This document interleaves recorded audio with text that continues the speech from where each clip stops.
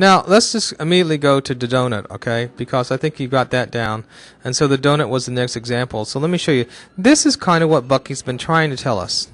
All right? Bucky says, I'm going to create a class, okay? And that's going to be the main class that's going to call everything in. That's what he's been trying to do. And it's got this void method. It's going to run everything.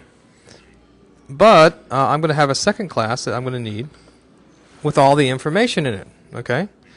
Now, if you look at this class right here, you see there's not a main method in this class. It's just got the, in a sense, the methods I'm going to need to run my program, class that I need to call into Doughnut to make it do its stuff. All right. So, anyways, so the next thing we're going to look at is basically, let me go back to this program. Is we want to look at the Doughnut, ta-da, because that's a real program. And I'm actually not going to go through all the details of the Doughnut, but I want to make sure you understand how it fits together. And so you can see already we've mentioned that graphics G element right there, okay?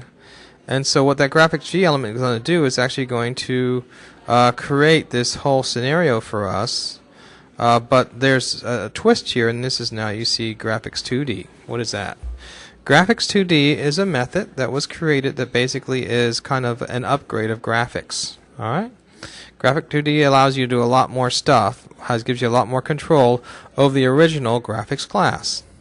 So if you go up to my imports right here, you see that there is a graphics, kind of a graphics 1, right? And there's a graphics 2D. So there's a graphics and a graphics 2D, and that graphics 2D is more powerful than graphics, but basically it's written upon the graphics class. So I've called that in. And I start doing all this stuff. And if you go through the write-up, it explains how all this works.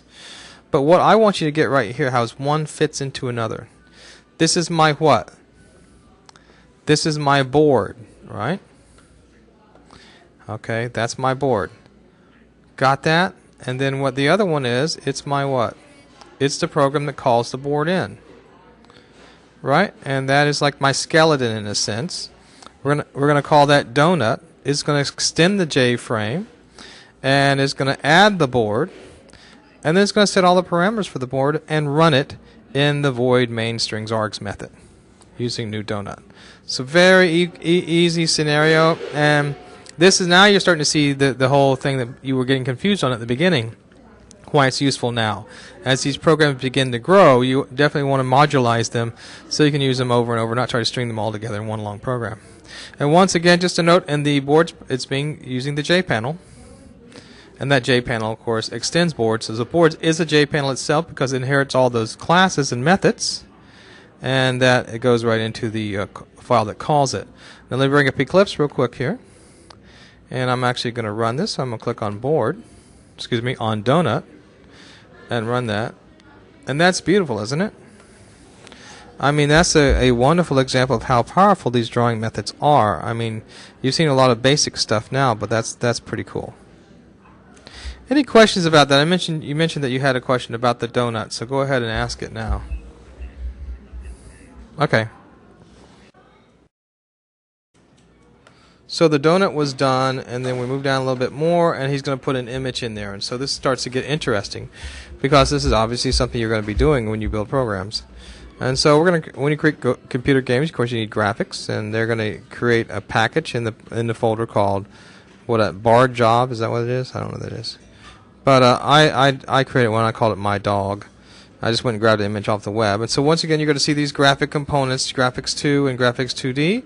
You're going to need to see some new stuff. We're going to be working with images, and specifically the image icon is the swing that you're going to need, the swing package you need, and that's going to allow you to take the image from memory and put it into like an image icon, and then you can manipulate that image. Now we're going to do more with this, but this is the beginning.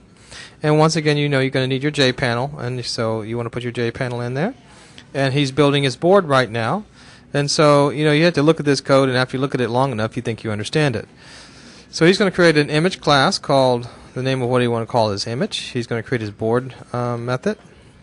He's going to say, hey, let's my image icon be called II. Let's declare a new image icon. And this is just basically the mechanism you have to do it with. This .get class, .get resource, and that's the name of the image. So that has to go at the root level where your program is. Now what I'm going to show you is how to put it in a folder beneath that, because you're typically not going to have all your images with the root level of your program. Okay, so I'll show you how to clean that up a little bit.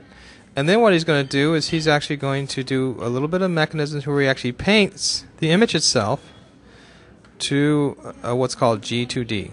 Okay? So what he's doing is creating this paint method. He's just throwing the image right into it. Okay? Using this right here. So let's actually go to the Eclipse program and take a look at this. Now below that, of course, once he's got his board made, he's got to do the same thing he did before, and you could just copy the code previously, right, and just call all this stuff and set the title, and then instantiate the constructor file. There you go. And let's go ahead and take a look at the Eclipse code real quick. Okay, here we go, real quick here. And this was called my image is what I called it, and I used a dog. So in this case, I've got the dog image right here at the root level of the main program, which is my image. And the board is all the code we talked about earlier. And if you see something that I don't know what all these variables are, just remember in Eclipse, just roll over it, right? And wait for the code hinting. Ta-da, come on, code hinting. There it is. Hit F2 to get the code hinting up, and then you actually can look at that and go, what does that all that mean? Well, I see. The first part is actually going to be the image name, I guess, and that's one I've declared it as. That's this name right here, okay? Second will be the X position, the Y position, and then I guess an image observer, and it's just null for this particular case. And so that draws the image to the J panel, okay? And then now I need to bring that J panel into my program, which I do in the next part, and it draws it to the screen. So let me go ahead and run the program.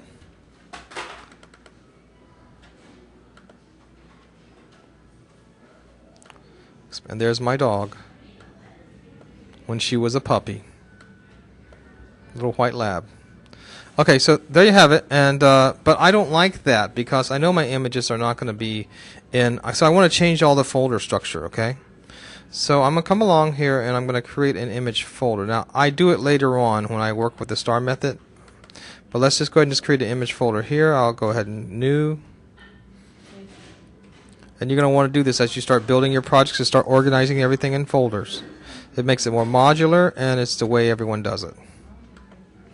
So my images folder, so I'm going to throw the dog in there. Now notice that it did not change everything because it's not a class. I didn't know what to do with that asset. So I have to go to my program, okay, the board program. And I got so many things open I need to close everything else and bring it back up. And I need to change that reference. And I call that folder what? Images? Are you listening? So I need to put images / my dog.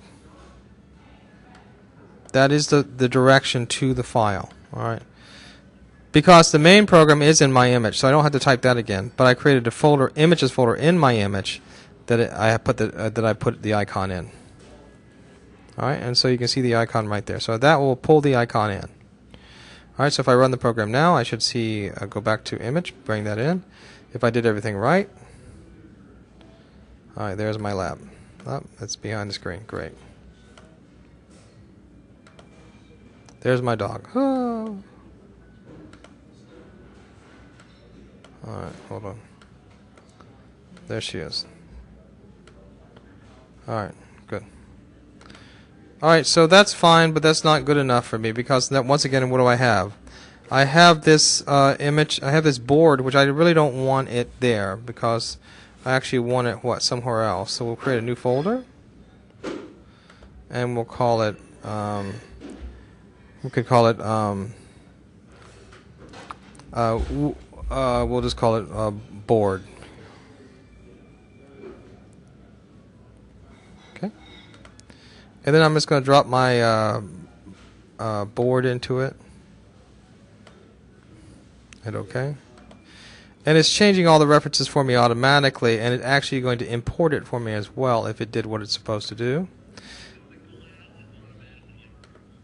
Yeah, absolutely. And you see right here that I've got a little bit of an issue here. It actually also imported the skeleton. I don't want that because that was from a previous program, so I'm going to get rid of that. Okay, but it did import for me, you see that? The board right there. Okay? So you could actually have that folder anywhere, hidden deep within your other program files. And that's what a lot of people do sometimes is they try to hide sensitive information in other folders, not right at the root level.